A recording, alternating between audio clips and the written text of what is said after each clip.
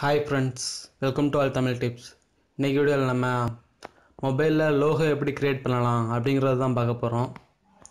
YouTube சேனலுக்காக இருக்கலாம், Facebook பேஜுக்காக இருக்கலாம், WhatsApp குரூப்புக்காக இருக்கலாம், எல்லாத்துக்குமே லோகோ அப்படிங்கிறது பார்த்திங்கன்னா இம்பார்ட்டண்டான ஒன்று. அது எப்படி நம்ம மொபைலில் பண்ணலாம் அப்படிங்கிறத வாங்க பார்க்கலாம்.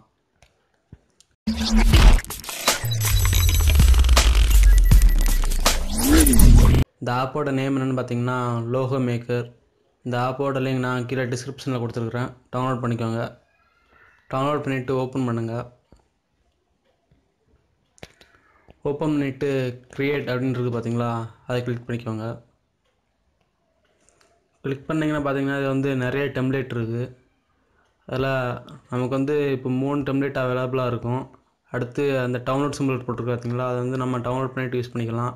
அடுத்து லாக் சிம்பிள் போட்டிருக்கு பார்த்தீங்களா, அதெல்லாம் காசு கொடுத்து வாங்கி தான் நம்ம யூஸ் பண்ண முடியும். இதிலே நிறைய டெம்ப்ளேட் இருக்குது. சைடில் பார்த்தீங்கன்னா உங்களுக்கு ஒவ்வொரு கேட்டகரிலையும் எவ்வளோ டெம்ப்ளேட் இருக்குது அப்படின்னு சொல்லி கொடுத்துருப்பாங்க. இதில் ஏதாவது ஒன்று அவங்க செலக்ட் பண்ணிக்கோங்க. உங்களுக்கு செட் ஆகிற மாதிரி இருக்கிற ஏதாவது ஒன்று செலக்ட் பண்ணிவிட்டு நீங்கள் லோகோ க்ரியேட் பண்ண ஆரம்பிச்சிடலாம். எனக்கு இது செட் ஆகுது அப்படின்னு சொல்லி நினைக்கிறேன். நான் இதை செலக்ட் பண்ணிவிட்டு மேலே டிக் சிம்பிள் இருக்குது பார்த்தீங்களா, அதை கிளிக் பண்ணுங்கள். கிளிக் பண்ணிட்டீங்கன்னா ஃபஸ்ட் ஆப்ஷன் அப்படி என்ன இருக்குது பார்த்தீங்கன்னா பேக்ரவுண்ட். ஃபஸ்ட்டு அந்த பேக்ரவுண்டை கிளிக் பண்ணிக்கோங்க. இதில் ஃபஸ்ட்டு கிளியர் அப்படின்னு இருக்குது. அந்த கிளியரை நீங்கள் செலக்ட் பண்ணிங்கன்னா பேக்ரவுண்ட் உங்களுக்கு ஒயிட் ஆகிரும். அடுத்தது கேலரி. இங்கே ஏதாவது பேக்ரவுண்டில் இமேஜ் வைக்கணும் அப்படின்னு சொல்லி நினச்சிங்கன்னா வச்சுக்கிடலாம். அடுத்து நோ பேக்ரவுண்ட், அதை கிளிக் பண்ணிங்கன்னா உங்களுக்கு எந்த பேக்ரவுண்டுமே இருக்காது, டிரான்ஸ்பரண்ட்டாக இருக்கும். இல்லைனா உங்களுக்கு கலர் வேறு ஏதாவது கலர் வேணும்னு சொல்லி நினச்சிங்கன்னா இங்கே வச்சுக்கிடலாம். எந்த கலர் வேணும்னு நினைக்கிறீங்களோ அந்த கலர் நீங்கள் சூஸ் பண்ணி வச்சுக்கிடலாம். எனக்கு ஒயிட் பேக்ரவுண்ட் தான் வேணும் அப்படின்னு சொல்லி நினைக்கிறேன். அதனால் நான் கிளியர் கொடுத்து ஒயிட் பேக்ரவுண்ட் கொடுக்குறேன். அப்ளை பண்ணிக்கிறேன். அப்ளை பண்ணிவிட்டு பார்த்தீங்கன்னா இந்த இமேஜ் நீங்கள் பெருசாக்கணும்னா வச்சுக்கிடலாம். ரொட்டேட் பண்ணுறது எதனாலும் பண்ணிக்கிடலாம். உங்களுக்கு எந்த மாதிரி வேணும் அப்படின்னு சொல்லி நினைக்கிறீங்களோ கொடுத்துக்கோங்க. கொடுத்துட்டு அடுத்தது என்னென்னு பார்த்தீங்கன்னா டெக்ஸ்ட் ஆட் பண்ணுறது. ஆட் டெக்ஸ்ட் அப்படின்றது பார்த்தீங்களா, அதை கிளிக் பண்ணிக்கோங்க. கிளிக் பண்ணிவிட்டு டெக்ஸ்ட் பாக்ஸ் வரும், அதை டபுள் கிளிக் பண்ணிக்கோங்க.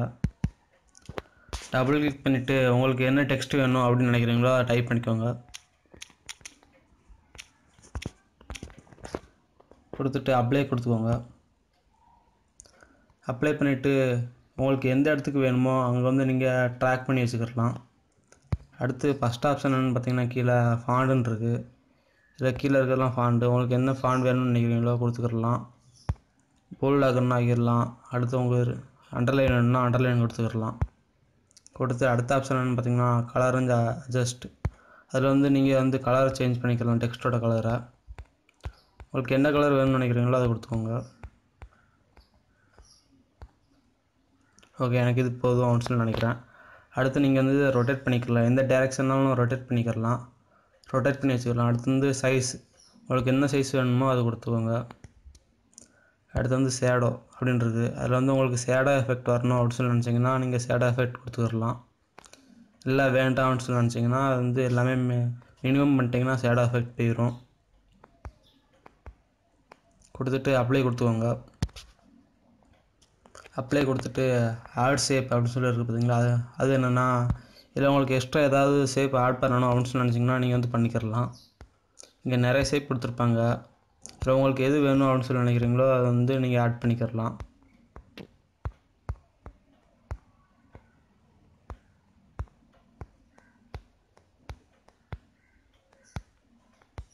எனக்கு இந்த ஷேப் வேணும் அப்படின்னு சொல்லி நினச்சிங்கன்னா அதை கிளிக் பண்ணால் அங்கே வந்துடும். அந்த ஷேப் உங்களுக்கு எங்கே வேணும் அப்படின்னு சொல்லி நினைக்கிறீங்களோ அதை அங்கே ட்ராக் பண்ணி வச்சுக்கோங்க. ட்ராக் பண்ணிவிட்டு அப்ளை கொடுங்க.